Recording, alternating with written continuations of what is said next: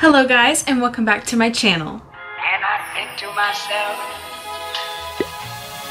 what a wonderful world. So today's video is going to be a little bit different. I am going to be doing a makeup tutorial. I usually don't do these, like maybe once a month I'll do a makeup tutorial, but this is going to be my summer/spring makeup routine. So this is basically what I have been doing for the past like month and a half for spring makeup, pretty much like everyday makeup. And I expect I'll still be doing it in the summer, maybe with a little bit less foundation or something. So I'm just gonna like walk you guys through my current routine. This is kind of a mixture of what I wear for work and also what I wear on the weekends. So let's go ahead and get started. So first I'm gonna pin my hair back, and I have cute clips, so maybe this is the reason why I'm recording this video. I don't know. But I got these little ones from Amazon. They're like the little cute ones that everybody uses that don't damage your hair. They don't put like a crease in your hair. And then this one I got from Daiso. It's huge. Look how big it is.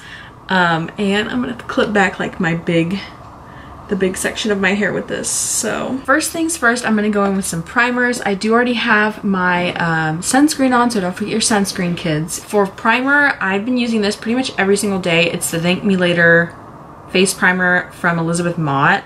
I just got like a tiny sample of this in like a BoxyCharm or Ipsy a few years ago, and I'm finally finishing it up. But it's basically the same thing as the Smashbox pore blurring primer. It's basically the exact same thing. So once that runs out, I'm going to be using the Smashbox one. But I use this every single day, even at work. I just feel like it's really helped diminish the look of my pores whenever I have makeup on, because I don't know if you guys can tell, but I have some texture issues going on, and my skin is actually a little bit like dewy right now because it's been a few hours since I washed my face. But I don't really feel like going back and washing my face again. So I'm gonna put this on mainly where I get texture, which is like my chin, my cheeks, and my nose, and my pores like right here, and a little bit in between the eyebrows. But really my forehead is actually like a really good spot for my face. So but yeah, I developed like some really bad underground pretty much just like bacteria buildup from wearing masks so much. So I really have like a bad section right here on my face, and a little bit right here, but not as much as this side. And then my chin is like absolutely horrible. So if I pick at it, then it turns into cystic acne, but if I don't pick at it, then it just stays there as texture. So you can't win for losing. And then I put on, if I'm at home on the weekends, I will put on the Charlotte Tilbury Flawless Filter. This is basically like a primer slash glowy highlighter. You could use it for a lot of things, but I primarily use it like right where I would like to have some glow. So I'll do it like almost my under eye, right here where I would put highlight, and then on my nose. Sometimes I'll do my chin if my chin doesn't have texture as much, but today it has a lot of texture, so we're not going to put it on the chin because it does emphasize texture. Anything glowy will really emphasize it. I'll put a little bit on my upper lip, but I really like putting this underneath my makeup. I don't pack this in my work bag to put on before work because I feel like it's just like an extra step that's not needed. But yeah, lately for work I have been doing like a full face of makeup now. I don't have to wear my mask while I'm at my desk because I do have my own little office space, so I haven't been wearing my mask when I'm at the desk. So I have been actually doing a full face of makeup, whereas before I wasn't. I was really just doing like under eye concealer and then maybe a little bit of eyeshadow, mascara, and brows. But now I've been doing like a full face. So next I'm going to go in with my Mary Kay under eye corrector. I use this pretty much every single day under the eyes, and then I'll do it a little bit on like some problem areas, like if it's scabbed over and it's like super red, I will put a little bit of the color corrector. Even though it's meant for my eyes, I feel like it just gives me that extra layer of coverage underneath my foundation for those little blemishes. Okay, and for foundation, I do a mixture of things, to be honest with you guys, so I'm just going to show you everything. Sometimes for work, I will just do like spot concealing. Sometimes for work, I will do a full coverage foundation. I'm trying to use up this Wet n Wild Photo Focus foundation in soft beige, so I packed this for my work bag just to like finish it up. It's not my favorite. Sometimes if I'm feeling on the weekends like a lighter coverage, or like if maybe I'm feeling super pale, I'll mix in this CoverGirl Skin Milk in Light. Oh man, that's really getting a glare going. I'll mix these two together sometimes on the weekends. And then if I'm trying to go for full coverage, which I usually wear this only on the weekends, this is the ABH Luminous Foundation in the shade 210N. I seriously love this. I'm gonna use this today. And sometimes I'm not as tan and I can't use it by itself. I'll have to mix it in with that CoverGirl Skin Milk. That's like my #1 product that I mix in with stuff if I want to lighten it for my skin tone. I have been self-tanning, or yeah, fake tanning with like self-tan mousse. So sometimes I'm a little darker, sometimes I'm not. And then like I've also been out in the sun a little bit more. I go on like weekly runs for like about an hour, so I get that kind of sun during the day. And then I'm gonna go in with this e.l.f. foundation brush. Usually for work, I'll just blend it out with my beauty blender. And sometimes on the weekends, if I'm feeling like an extra step, then I will put on cream bronzer. This is just the Milk Makeup mini bronzer and Flower Beauty blush balm in the shade Cinnamon, I think. Yeah, Cinnamon. I love this shade. It's so pretty.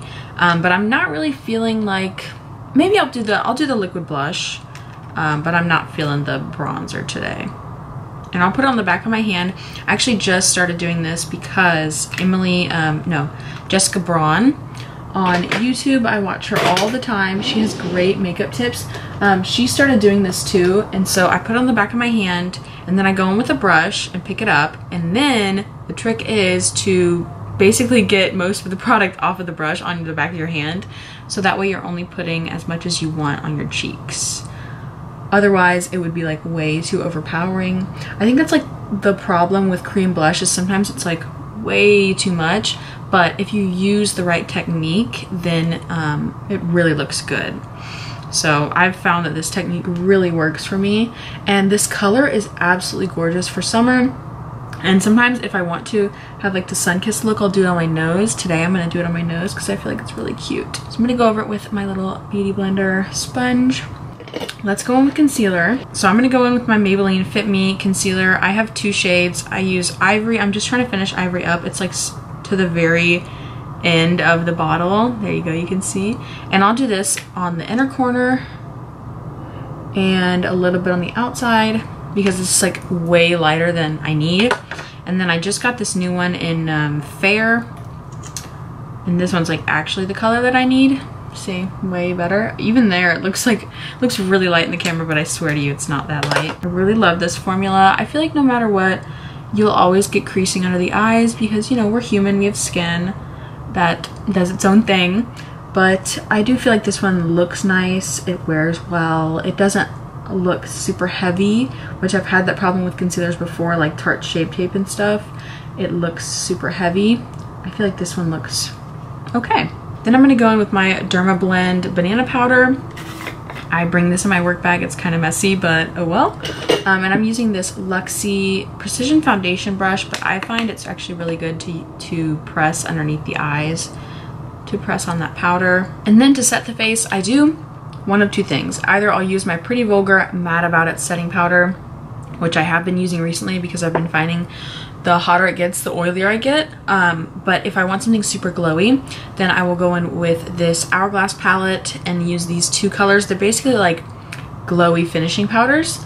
But today I'm going to go in with the Powder Room Matte About It powder. I focus most of this where my texture is, and then like without dipping in again, I just go on the forehead and the nose. Okay, and these next 2 products are my absolute favorite go-tos, spring and summer must-haves. Okay, you need these in your life. This is the Ulta Beauty Baked Bronzer. I know, Ulta Beauty. It's in the shade, I don't think it has a shade actually. This might be the only one they make. I don't know if they make it in like a darker and a lighter. I wish they did. That would be nice. But I got this, I think, last winter, like around December of 2019. It's amazing. I have the Hourglass Baked Bronzer, but that one's almost too shimmery for me. And this one provides, look how beautiful, like the best bronzed sun-kissed look. I bring it out every spring and summer. It's so gorgeous. And I am using like a really large fan brush. I don't even know what brand this is, but I got it from Marshall's.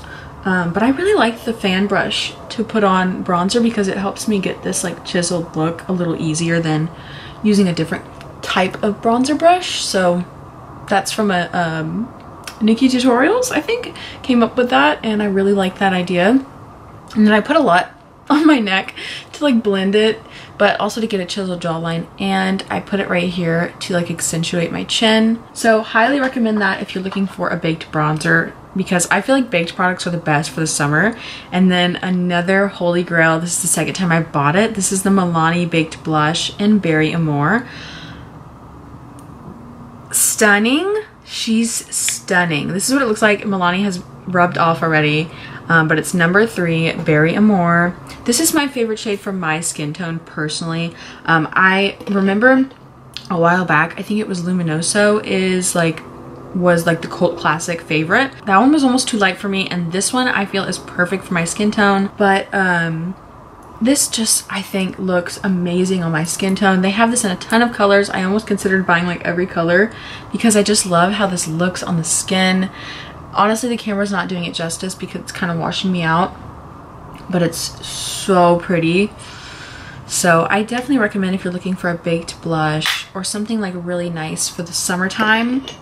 This one is really good. For highlighter, I'm using the Soph X Makeup Revolution palette. I think they still sell this. I'm not even sure, but Makeup Revolution does make some really good stuff. I am going in with this color right here. It's already like dented, you can tell. So I'm gonna go in with a highlight brush. This is another brush from Luxie. It's the tapered highlighter brush. We're just gonna go right here. And I would put it on my chin, but today we're not gonna do that because the texture on the chin is like a little crazy.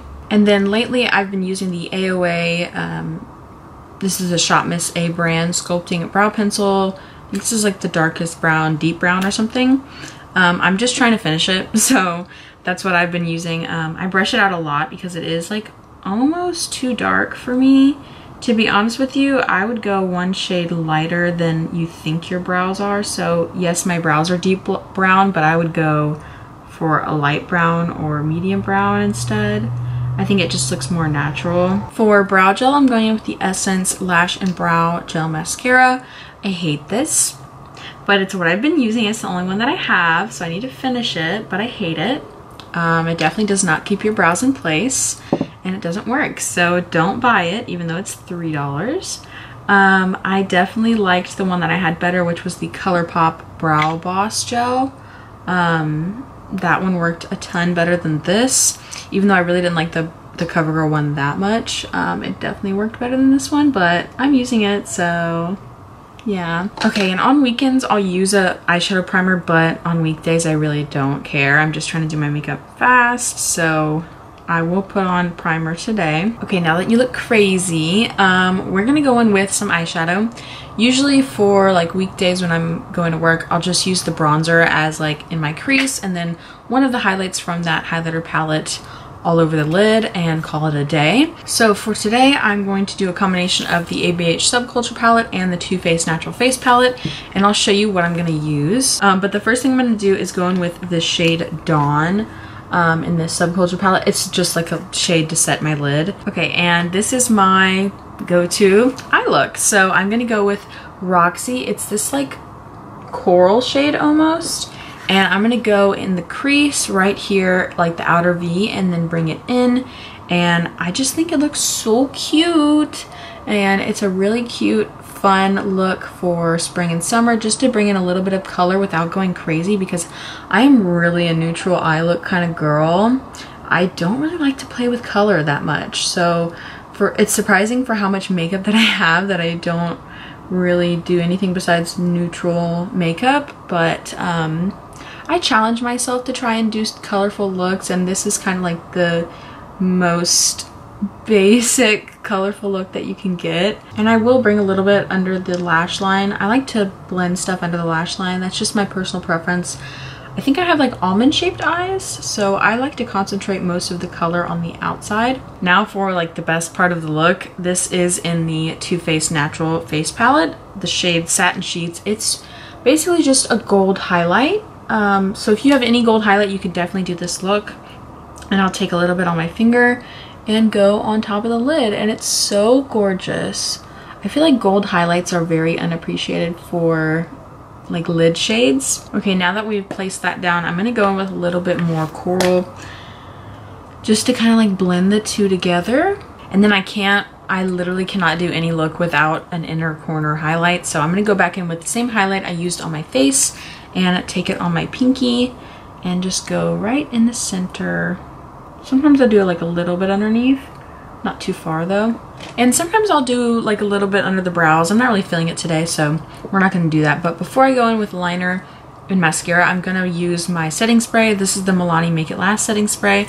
I don't use this on weekdays because I usually just like forget to pack it in my work bag, but I'm gonna use it today. I'm gonna cover the jewelry. So for liner today, I'm gonna go in with the Wet n Wild Pro Line Felt Tip Eyeliner in dark brown. I just got this and I've been really loving brown eyeliner lately. I definitely want to do a wing, but sometimes with this look, I'll just do a little bit of brown eyeshadow up here and smoke it out. Other times I'll do like a black liner, you know, just mix it up. But I really feel like I'm going to be using this brown eyeliner for like all of summer. And then a little tip if you want your lashes to look fuller, I put gel pencil eyeliner just on the under waterline underneath my lashes. It just makes them look a little bit fuller and I feel like completes the look. Sometimes when I don't put this on, I feel like something is off and I don't know what, but it's that. And then if I'm feeling it, I'll put on this nude liner from Pixie. I think I'm gonna do that today. I will never use this on a weekday. I just feel like it's a little much, but I'm gonna do it today. It just kind of like wakes you up, brightens your eyes. I think it's really pretty. It's better than a white eyeliner in my opinion, using like a nude one. And then for mascara, I'm gonna use my Mary Kay Lash Love Fanorama. And if I know I'm gonna be wearing a mask all day, I don't do lower lashes, but if I'm not, then I do lower lashes. I usually go in with 2 coats just to get like a really good voluminous look. And for lower lash mascara, I will always comb it out with like a dry spoolie because I hate clumpy lashes, top and bottom. Going with the second coat, I usually just concentrate on the base of my lashes for the second coat to try and get the fullness factor going. And then for lips, I really don't have like a go-to lip product, but today I'll do a little bit of liner. This is the Jonte Blue Brown Sugar Liner. I like that it's like a little bit darker, so then I can go in with a lighter color on the inner lips. And I really do love these Lip Lingerie lipsticks from NYX, so I'm gonna go in with the one in the shade Push Up. I have like a whole set of these in like every color. And then I'm gonna go in with my NYX Butter Gloss in the shade Glazy Days. I love this gloss, it's so pretty. Sometimes I'll just do this gloss by itself. And I think I'm running out of it actually. And yeah, that's pretty much the full look. That's basically my spring and summer go-to makeup look. I hope that you guys enjoyed this. I think it looks like really nice and simple and still glowy, but your face won't look like a glazed donut by the end of the day. So it'll definitely stay on well. And then this eye look is like totally what I'm gonna be wearing like the entire summer. So yeah, I hope that you guys enjoyed this video. Let me know down below if you enjoy these makeup videos, my makeup content, because I can do a little bit more of it if you guys enjoy it. It usually isn't the type of video that gets the most traction on my channel, but I do have fun while I'm doing them. So thank you guys so much for watching. If you enjoyed, like, comment, and subscribe down below, and I will see you guys in my next video. Bye!